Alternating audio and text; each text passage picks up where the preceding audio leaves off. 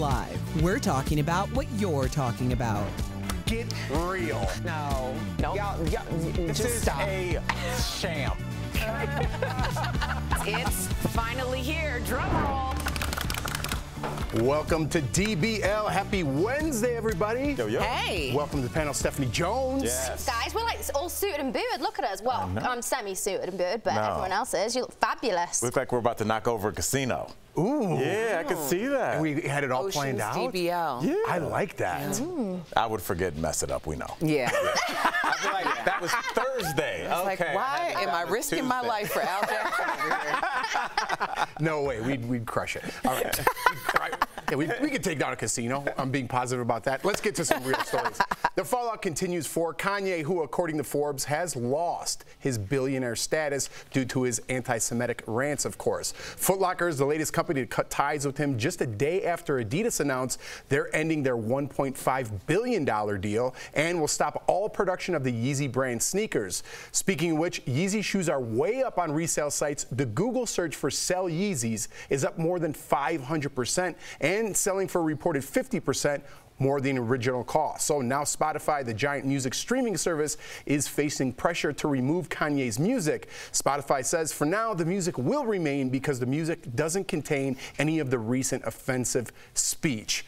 Now, Steph, I know you're new. Well, I'm sure you heard of this story, but you haven't been on the panel all week. What are your thoughts about this whole thing? So it's not just Spotify, Netflix too have said they won't remove any of their content that feature Kanye too. And I think at this point, you know, separating the artistry from the person is obviously, it's a blurred line here, because if we do it for Kanye, then also we've got to go back to Michael Jackson, R. Kelly, there's other people too, even though the topics are very, very different to what we're talking about with Kanye West. But I think, you know, I think we need to just stop talking about him and give him airtime altogether, any form of media, to be honest, because it's just fueling his fire and the audience that sadly do listen to him and are going out and doing horrendous things. So I think we should, as a media outlet, not discuss Kanye, do not give him a platform, and then it's up to Spotify if they're going to continue to play him. I mean, he's like 19th of their most highly listened artists every single month, over 50 million listeners. Wow. So they're not going to want to lose that revenue. And then he'll just go and put it on his STEM player anyway. What do you think about people profiting off of this? Al, you mentioned it yesterday that people are going to profit, resell his shoes at a higher price. That's obviously happening. But the site The Real, I don't know if you ever heard of that. They resell, they resell like designer. Okay, yeah. Just in case people out there don't know, they resell designer stuff. They ban Yeezys. You can't resell them. So as a company profiting off of this, Al, we always talk about profits. If you owned a company like this, would you ban the sale of Yeezys, or would profit margin play a factor? Profit margin would play a factor because I know the people. I'm part of the people, and the people are going to get what they want.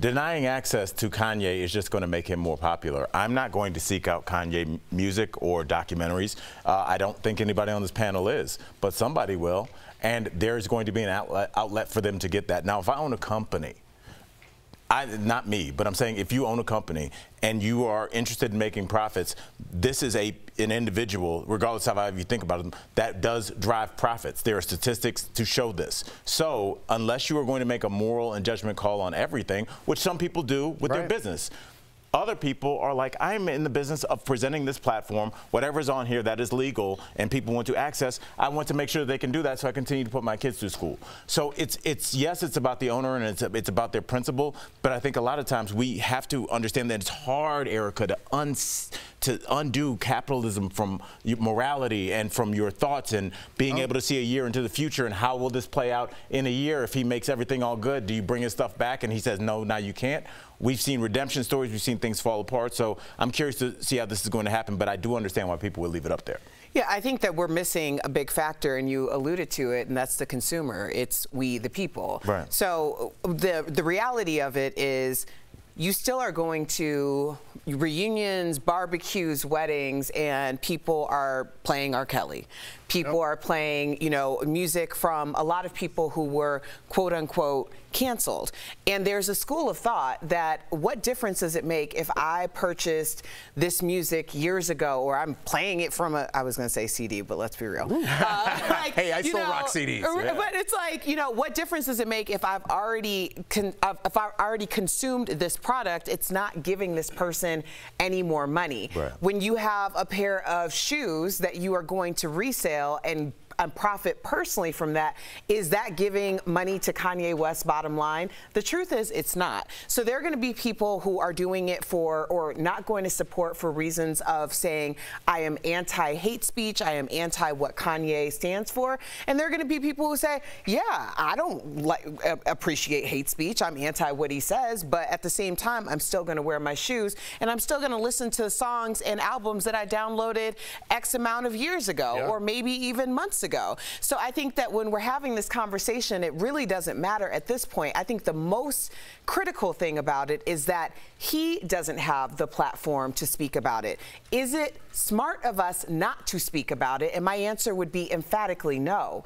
When you do not have these conversations, and I understand why people keep saying it's giving him publicity, it's giving him publicity.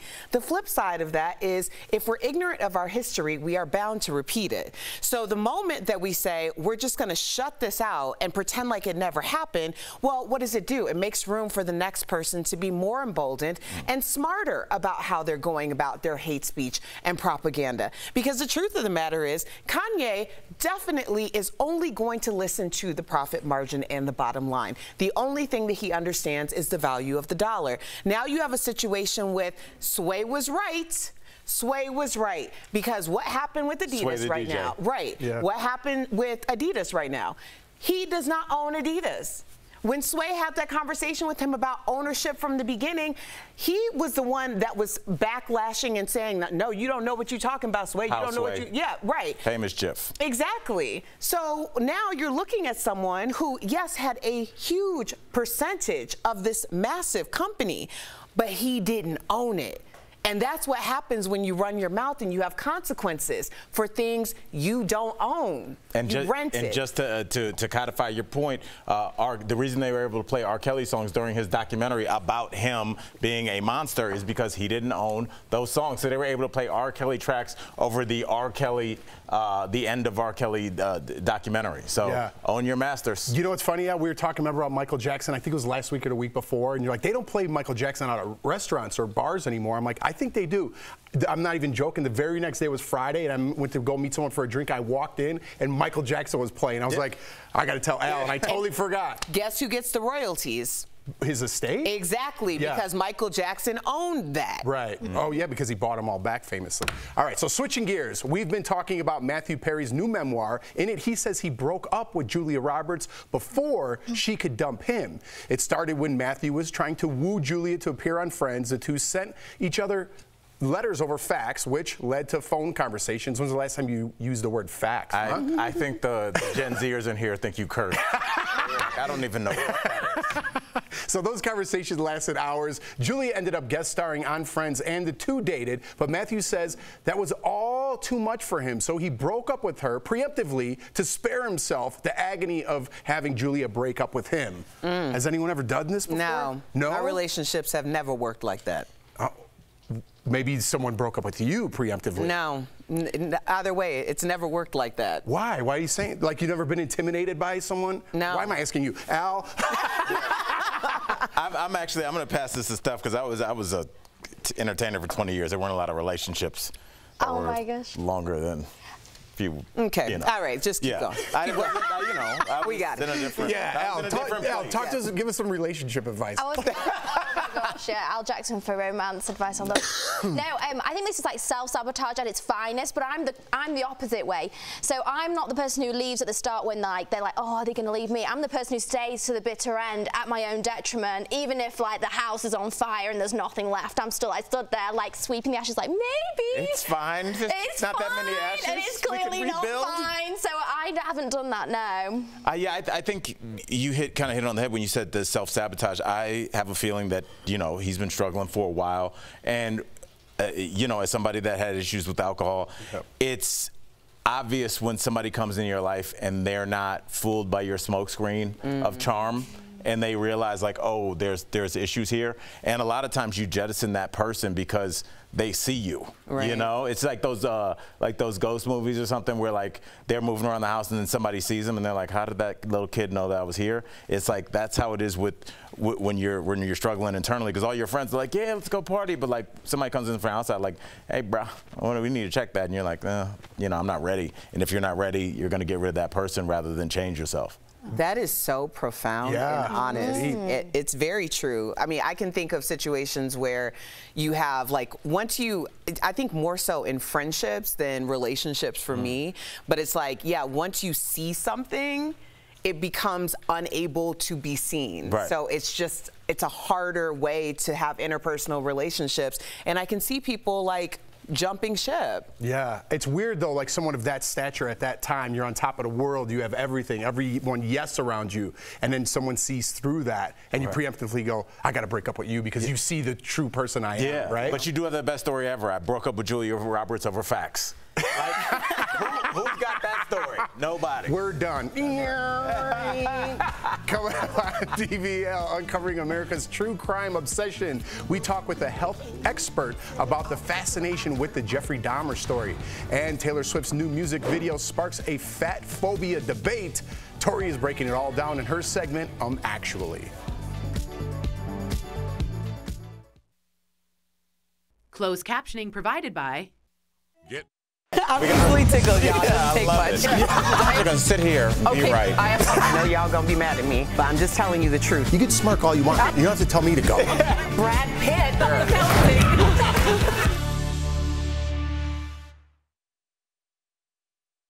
I want to ask Steph because she wasn't. Well, it doesn't matter if you were here or not because we haven't talked about it. Did you see the whole controversy with Cardi B and Madonna saying she paved the way, right? Right. What are your thoughts on that? I think she did. I mean, like, I remember, I think every artist pushes the boundary, well, not every artist, but a lot of artists, like, push the boundaries and change the narrative, as they go along. So, I mean, when we look at, like, Lil Nas X and what he did, that was amazing. When Cardi B came out, she did do so many amazing things, or, like, Nicki Minaj, everybody in their own right, which is what makes them stand out, makes their career last, that us talking about them now on television, right? Right. But when I look back to, obviously, Madonna, and I was very young, you know, before I was even a teenager, she was shocking, you know, she was so different. She definitely did things that I hadn't seen before. Right. And I remember being about 11, 12 years old at my good friend's house, and her mum had the Madonna sex book. And I remember seeing it, and I was like, I couldn't believe what I'd seen. I was like, whoa, this is so different to anything I've ever been exposed to. Absolutely. Let me ask you this though, because I want to get your thoughts on this. And Kabi, if you're listening as well, do you think the era that she came up in had a big play? Because the '80s were wild, you know, drug infused, you know, a decade. But the '90s were very, oh my gosh, there's AIDS, and everybody's very conservative, and we didn't see as many artists that were really pushing the sexual boundary. So do you think it's like Madonna came up in the early '80s where there was a big art scene and breakdancing was coming, and we were rolling in off of the '70s? Do you think it was just the era that allowed Madonna to be that? Because I don't know if she would have been accepted in the '90s. The '90s, like Salt and Pepper were making, like, let's talk about sex. Madonna, it's not like Madonna went away in the '90s. But she kept pushing the envelope until where she is now. I just think Madonna's always been an outlier and, like, you know, a provocateur as an artist. I'd agree with that.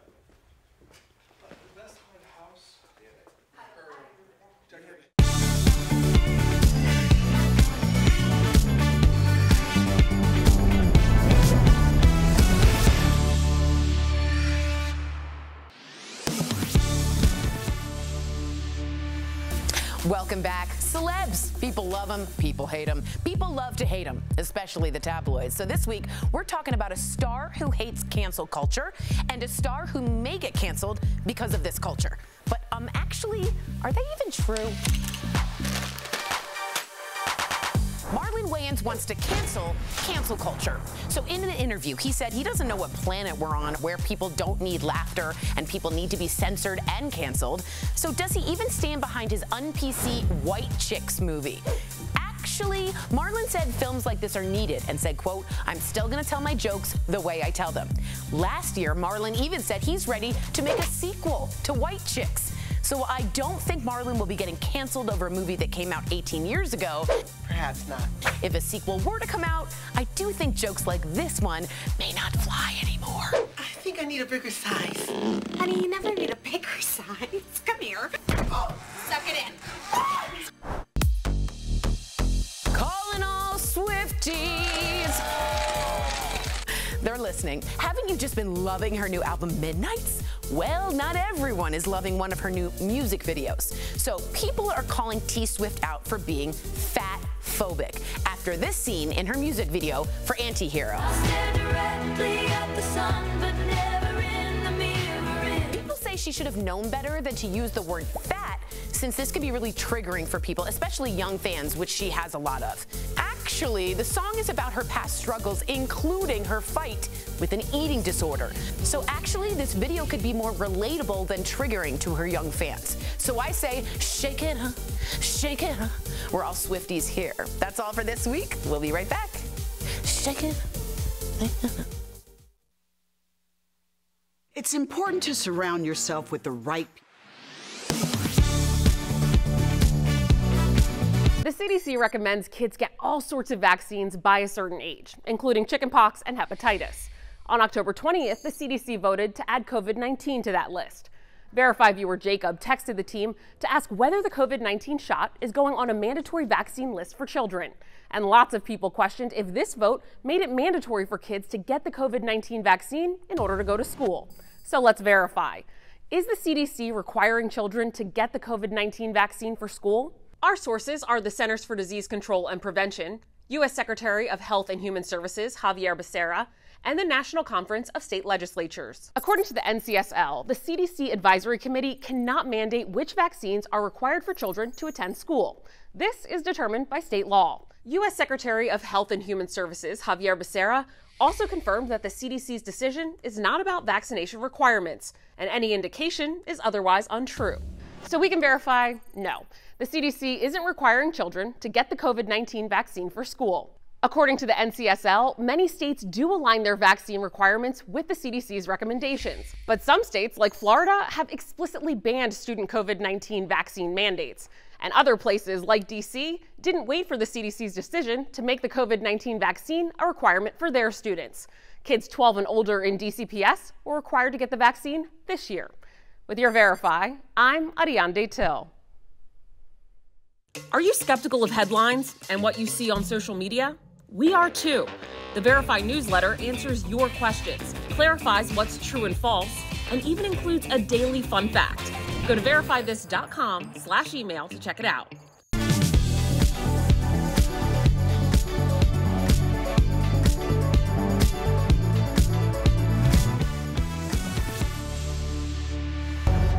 Hello, this is Glenda Cleveland. Can you send an officer to the Oxford Apartments? Somebody is either being hurt or killed. What do you want me to do, Miss Cleveland? Your job. Welcome back. That was a clip from the Netflix series Dahmer Monster, the Jeffrey Dahmer story that we've been talking a lot about recently. Earlier, we sat down to talk about the psychology behind watching true crime with licensed marriage and family therapist Kate Morton. Check it out. Welcome back, Katie. Thank you so much for joining us. Of course. Thanks for having me. Katie, this is something that's so fascinating to me. And there are people out there that fall in love. We're going to jump right in and idolize these serial killers. And I don't want to get too far down the rabbit hole. I want the death penalty for people like this so we don't idolize these people. They don't get the opportunity. But they'll send letters and pictures and money and want to marry them. What is this obsession? Yeah, I find it really interesting as well. The truth about it, I mean, there's mainly two core reasons. Number one, they get attention. Like you said, they're a celebrity, right? They're really powerful in a lot of ways, even as creepy as that may sound. And we're attracted to that celebrity and that attention. And then the second most common reason is honestly probably the way we were brought up, wanting to fix someone or, you know, be the person that makes them better. We can like people who are, I know this is a bad term, but broken. And some people like to get in relationships with those types of people. Right, fascinating is the right word. Yeah. Disturbing. Okay, so Katie, we spoke a lot about the family members of Dahmer victims when the series was released. I can't even imagine what they must have gone through and been re-traumatized. We also got some viewers saying that by accidentally hearing about it, it re-traumatized and re-triggered them from violent crime. So what are those individuals going through, and what are the family members going through? I think it depends on the person, and it depends on where they are in their process, you know, where they are in the healing of trauma. If we haven't fully processed it, or we're still affected by it, then it's going to be incredibly triggering and possibly re-traumatizing. Like those people who said, oh, it reminds me of my past, right? That can be really hurtful. And I would encourage those people to avoid the show if possible. But there might be a subset of people who are looking for some information or some fact that we didn't think about, or just something to give them closure. And so those people might tune in. They might actually find it helpful in their process. And so if anybody out there is, you know, on the fence about it, you know, talk with your therapist if you're seeing one. I hope you are. And, you know, be cautious and do what's best for you. So, Katie, why are these true crime shows and podcasts so addicting to people? Especially, it seems to be addicting to women in particular. Yeah, I'm one of those people too. I have to be honest. I love Law & Order SVU. Any crime show that's out there, I have watched it. The truth is that our nervous system is wired to seek out threat in our environment. It's always looking. It's adaptive, right? It keeps us alive. And so when we watch these shows, in a way, we're understanding a potential threat, right? Someone could break into my home, or someone could, you know, I don't know, mug me on the street. We know those threats are out there.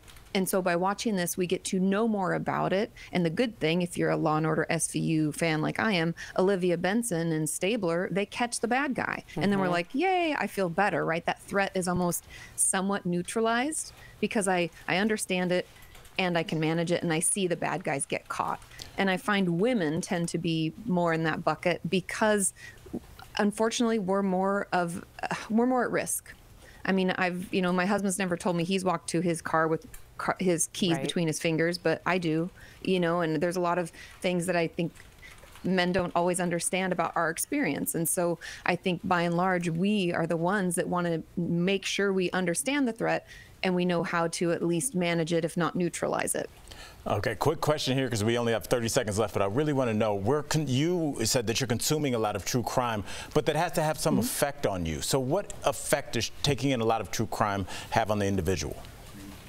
Yeah, it can for some people. If it's getting in the way of your ability to sleep, that would probably be the first thing to go. If it's too much and it's affecting your functioning, we should probably minimize it or do what I call like a brainwash, where I'll watch some show that's just a little bit more mellow, like Keeping Up with the Kardashians, for example, just to kind of get my brain out of true crime mode so that I can go to sleep.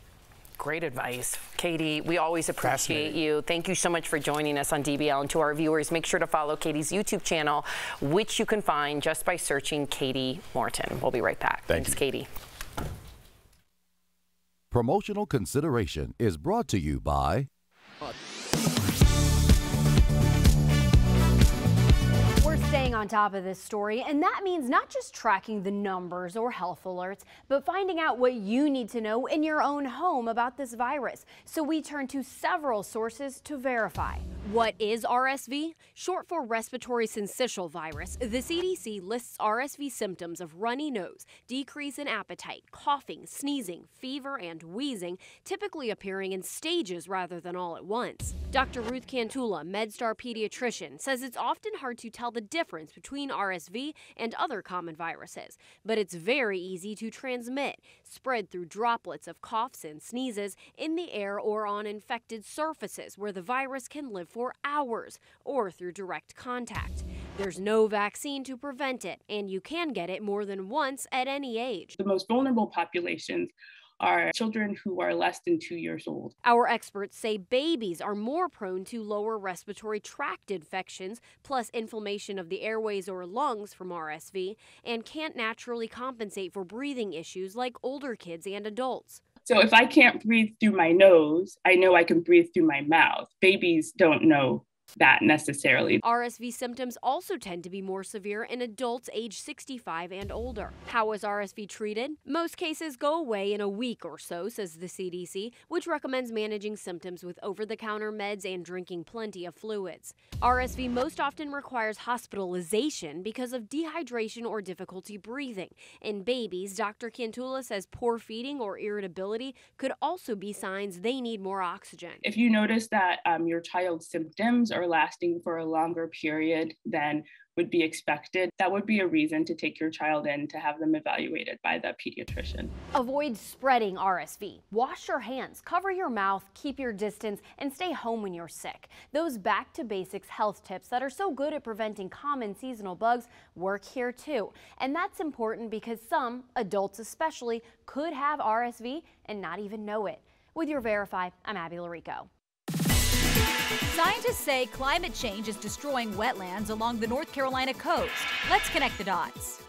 Once healthy wetlands now have miles of gray and barren trees. So what's happening? Frequent flooding caused by rising temperatures is killing plants. The salt in ocean water is slowly creeping into trees and destroying wetlands. Now the rising sea levels is causing forests to transition into marsh ecosystems. Scientists call them ghost forests. The phenomenon isn't new, but researchers say its spread is alarming. And the transition is happening faster than ever before. There are big impacts on what this means for the environment. Researchers say loads of carbon are stored in these trees, but they're all getting destroyed, hurting everything from plant life to the oxygen we breathe. And that's connecting the dots.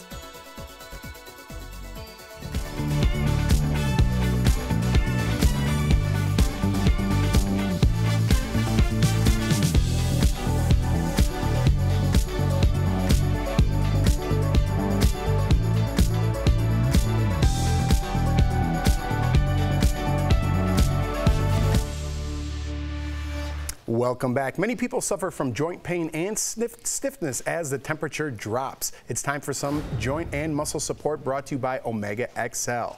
Because of the winter chill, people experience joint aches and stiffness in their knees, ankles, and hips. And if you have arthritis, the winter season just heightens your existing pain. So here's what you can do about it. First, dress warm. One of the first ways to avoid joint pain and stiffness is by layering up, especially when you're going outside. The key to keep your hands and feet covered and warm at all times. That's the key. Next, regular exercise. Bone and muscle strength. This will reduce the pressure on your joints, keeping them flexible and improving blood flow. And finally, when it comes to joint health, maintaining a healthy intake of vitamin D is essential. Vitamin D helps with joint healing, so get enough sunlight and eat vitamin D-rich foods like fish, eggs, and oatmeal. Omega XL has improved the lives of millions of consumers, supported by 30 years of clinical research. Omega XL's powerful and proven benefits have transformed the lives of athletes, celebrities, and dedicated daily users. Call 1-800-686-5325 or visit OmegaXL.com for more info. Al, we're getting older, buddy. Are you feeling any of the joints when it gets cold? You know, I broke my wrist playing basketball like 20 years ago, and I feel it when it gets cold. And I was like, this is what my old uncles would be like, oh, it's about to rain, my knee hurts. I'd be like, all right. It's a real thing because of the pressure. Like when you've broken a bone, you're like, oh, my wrist hurts. And it does. It's very old school, but very farmer's almanac of me. And you guys are in your 20s, so it doesn't count. Right. We'll see you guys tomorrow.